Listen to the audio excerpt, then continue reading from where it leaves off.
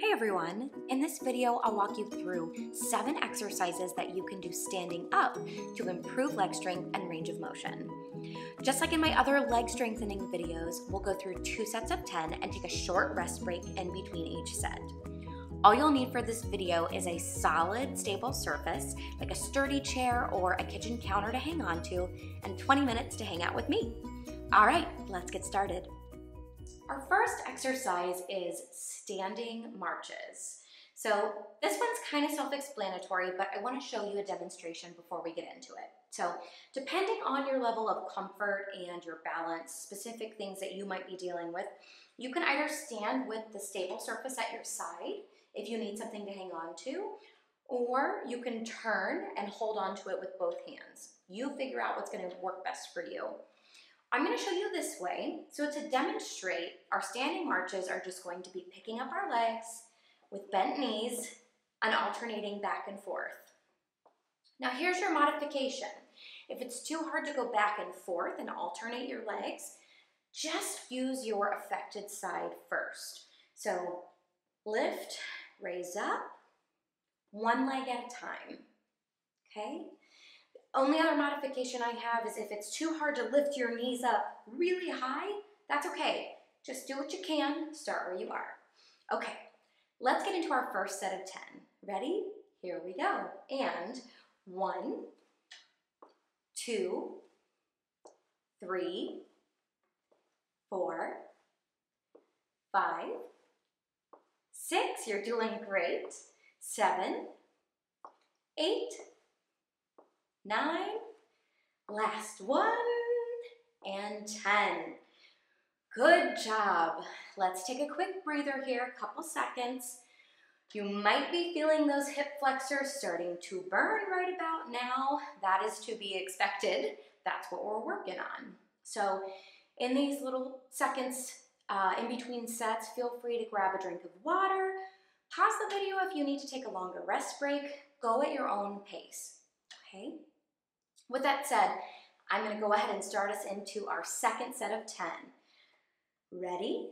Here we go. And 1, 2, 3, 4, 5, 6, 7, 8.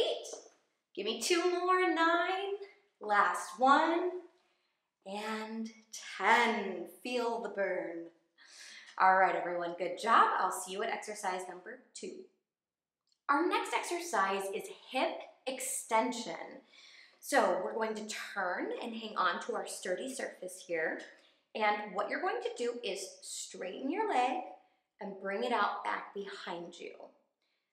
Bring your foot forward and push it back. Try to keep that knee straight if you can. And forward. Good. Now here's your modification if that one's too hard. If you can't lift your foot up that high, what you can do is bring your leg back and do a little toe tap. So forward, when you go back, it doesn't have to come up, you just take it back and toe tap. Okay? You figure out which one is going to be best for you.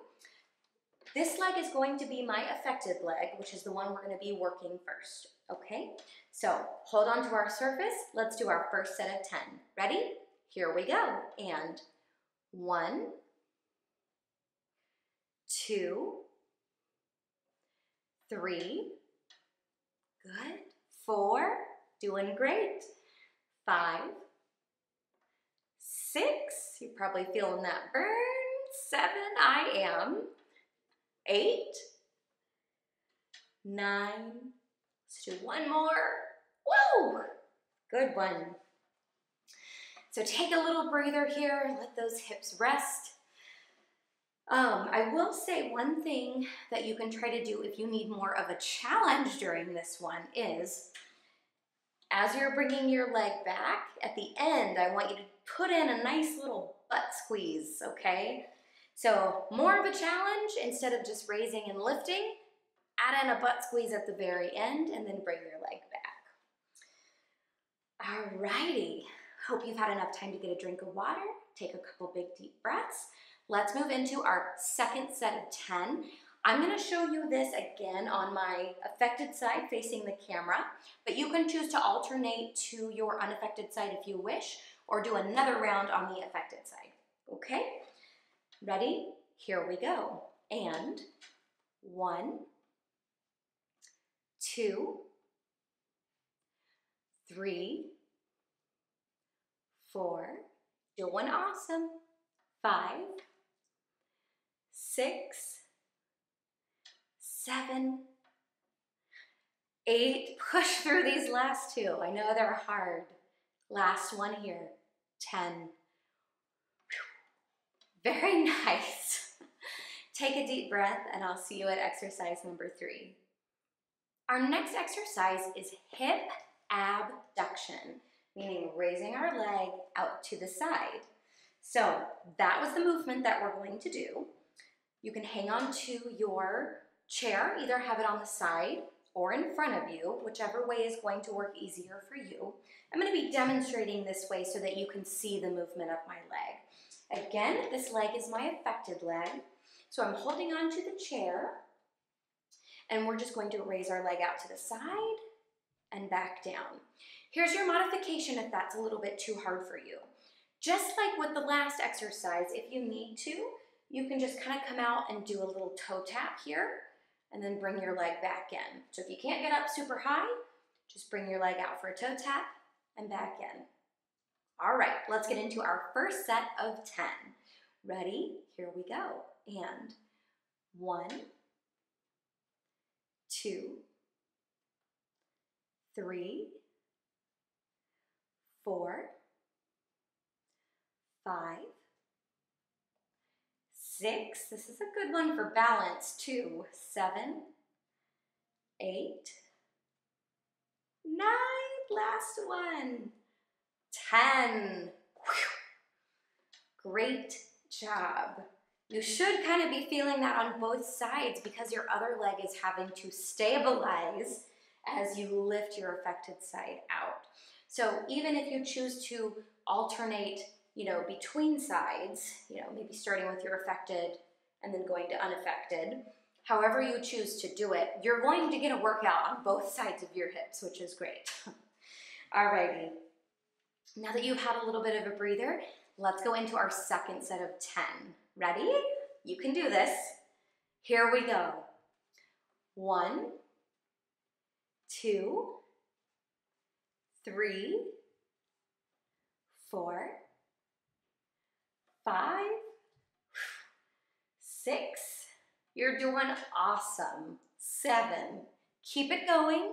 8, 9. Last one. Whoa! I'm feeling that myself. This is a good one today. Y'all take a breather. I'll see you at exercise number 4. Our next exercise is squats. Now, I'm going to be showing you modifications, so don't run away, okay? So you all probably know what a squat looks like, but I'm going to go ahead and give you a demonstration of proper form. We don't want to hurt our backs. We don't want to hurt our knees.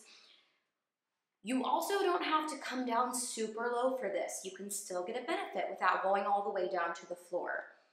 So if you need to, both hands are on your stable surface or your chair. Your feet are going to be about hip width apart. And what you're going to do, it's going to feel a little silly if you've never done it before, but you're going to kind of stick your butt out. Your knees are going to bend. And it's like you're going to be going back to sit in a chair, right? So we're going to come back and then up. You don't have to come all the way down here, okay? If you just sink down just a little bit, enough to get a little bend in the knees, that's okay. Now here's the thing, if this is going to be too hard for you, you can try something called a wall sit. It's a squat, but you get a little bit more support from the wall. Again, you don't have to sink down super low. Your back comes against the wall. If you need your chair in front of you, have that too. Safety is key here. So you have supported your back and you sink down into a little bit of a squat here. Your back's pressing up against the wall. If you need support from a stable surface, hold on to that. And you'll just hold here for a couple seconds and then come back up. So figure out what is going to be the best way for you to do this, the safest way for you to do this. I'm going to be showing you with the chair today.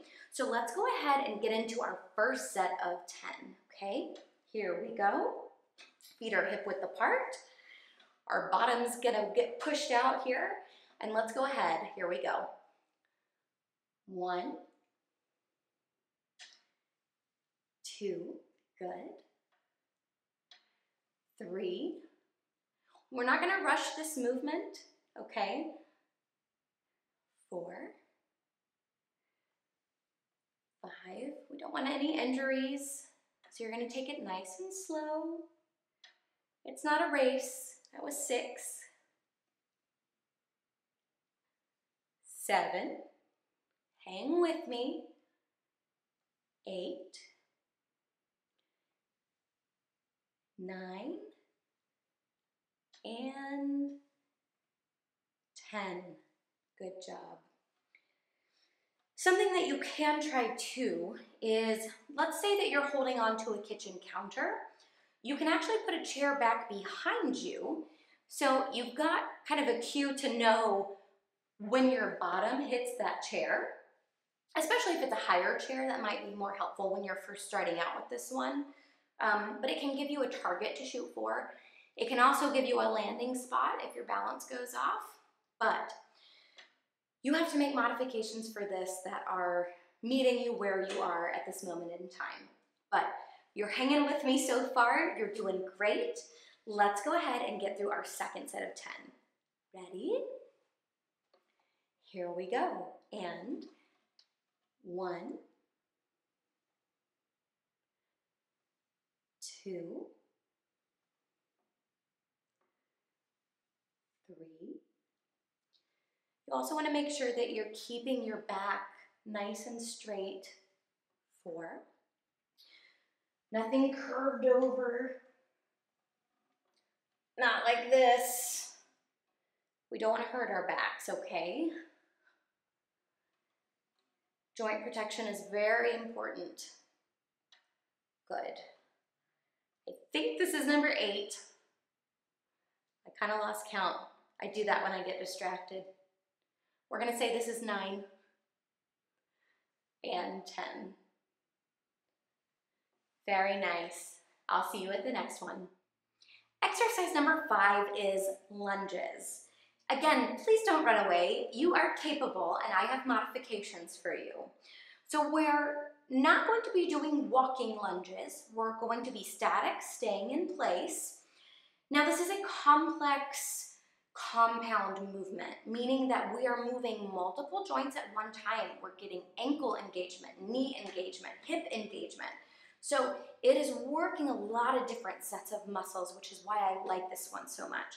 But make sure that you're being careful with this one. If your balance isn't quite there, assess if this is going to be a good one for you or not.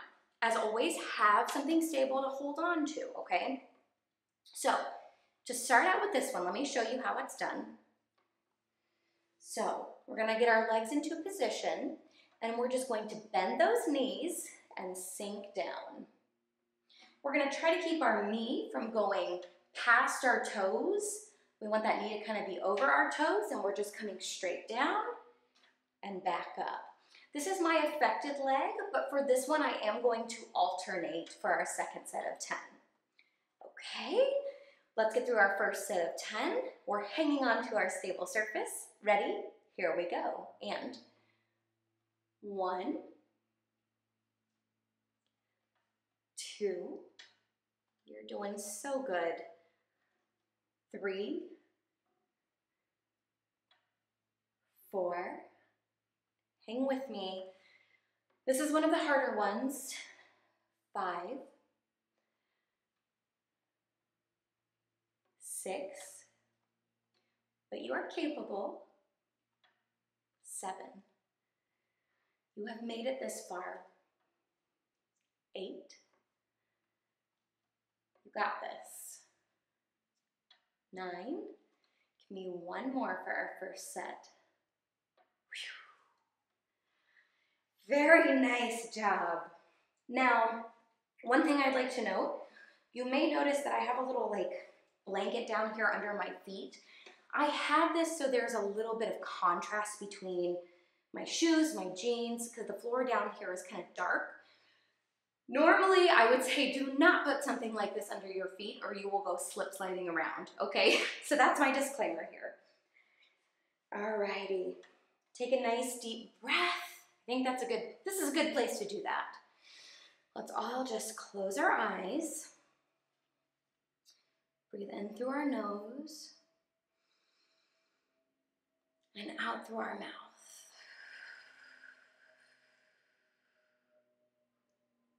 We'll notice the plane going overhead. Not sure if you can hear that or not. All right, folks, let's get through our second set of 10, okay? So this time, affected side is coming to the front, unaffected side is going back. We're holding onto our stable surface, and we're gonna drop those knees to start our second set of 10. Here we go. And 1, 2, 3. Now remember, if this is too hard, you don't have to come down as far as I'm coming, okay? This is gonna be number 6. You can come down just a little bit here and back up. 7, back up. I'll finish it with the modification. 8, 9, and 10. Awesome job. Exercise 6 will give you a little bit of a break from those last 2 compound movements we just did. So this is all about knee extension or straightening our knee. So again, I'm going to say that this is my affected side. This is where we're going to start. So you're going to bring your leg out in front and straighten your knee and bring it back. Now, if this one's too hard for you, you can just bring it out, do a little toe tap, and bring your leg back in. Again, I'm going to be using my nice solid stable chair to hang on to give myself a little bit of stability here. And we're going to go ahead and start our first set of 10 with our affected leg, okay? Ready? Here we go. And 1,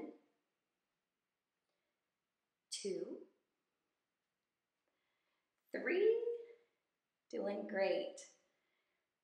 4, this one is actually hard for me. 5, I have very tight hamstrings. 7, 8, hang with me. 9, last one. Very nice, good job. Take a little breather here. I think let's all take a nice big deep breath together again. Get a drink of water if you need it. We'll close our eyes. Deep breath in and out. Nice job. For our next set of 10, I'm actually going to swap legs. So I know that your unaffected side probably doesn't need quite as much strengthening. But what I like about this one is it also gives your affected side the chance to be a stabilizer. So as you're lifting your unaffected leg, your affected side is having to stabilize and keep you upright and balanced.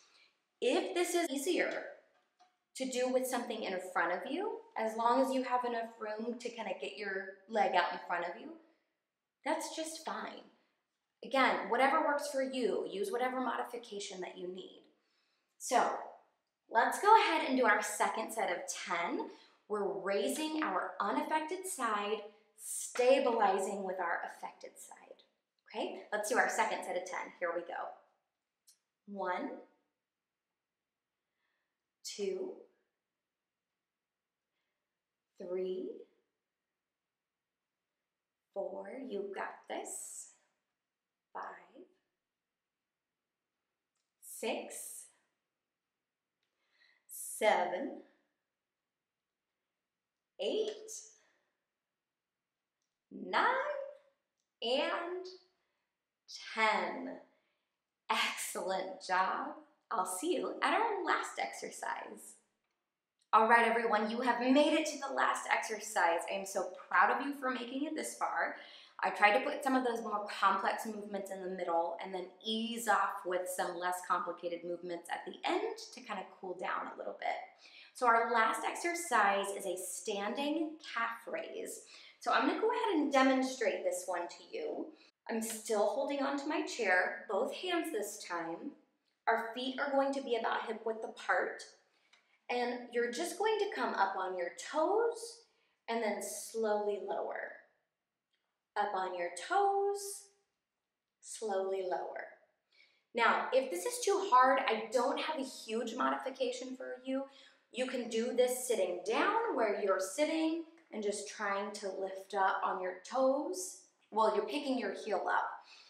Or if it's too hard to come all the way up, you can just very slightly lift up and then come back down. You don't have to do the huge movement.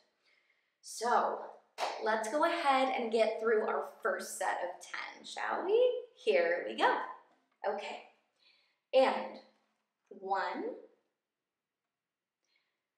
2, 3,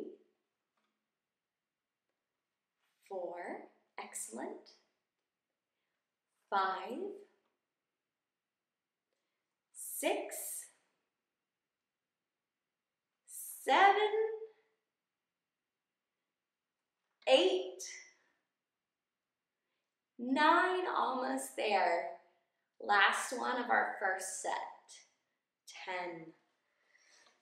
Good job. Take a breather here. I just want to say I'm so proud of you for making it this far. You powered through the middle of that when it got a little harder. I'm proud of you. You are showing up for yourself. You're prioritizing your progress, your recovery. Every time you show up, you do these exercises, you do activities around the house, you are prioritizing yourself and your recovery, and you deserve that. So I'm proud of you for showing up today. With that said, let's finish this up, okay? So we're standing here, last set of 10, here we go. 1, 2, 3, 4, doing great, 5, 6, we are almost there, my friends, 7, 8, 9, and 10. Beautiful job. You all are wonderful. I will see you next time you feel like going through these exercises. All right, everyone, that's it for today. Leave me a comment down below and let me know, did you find these exercises too easy, too challenging, just right? I'd love to hear your feedback. As always, I will leave a link in the description to sign up for my email list if you'd like to get 3 free stroke recovery tips a week, and it also gets you access to my free ebook, The Stroke Recovery Pocket Guide. Thank you so much for watching. I'll see you next time.